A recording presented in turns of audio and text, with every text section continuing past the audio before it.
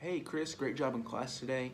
Next week we're going to start practicing the book together, but for now what I want you to keep on doing is practice these chords.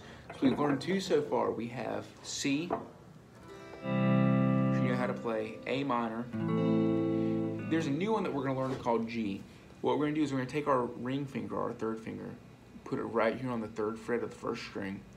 We take our second finger and place it here on the second fret of the fifth string. Then our middle finger is going to come right here on the third fret of the sixth string. You can rewind this video a couple times if you need to, get the fret numbers down. But that's G.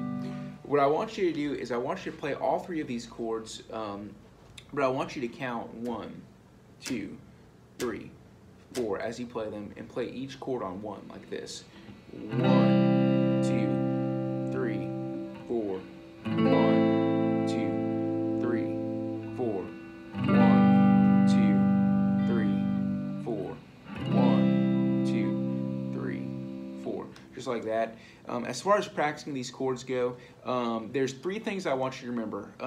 First of all, after you get the right, positions down with your hands of where your fingers are going to go, you have to play with the tip of your fingers, all right? You have to push down very, very hard. That's the second thing.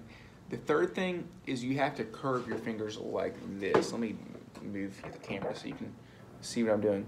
You see when I'm playing this C chord, my fingers are all very, very curved. So I want you to practice that. Let me know if you have any questions this week.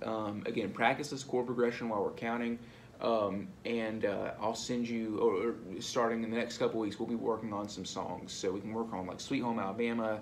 I mean, any song that you want to work on, we'll learn. So let me know if you have any questions this week, and I'll see you next time.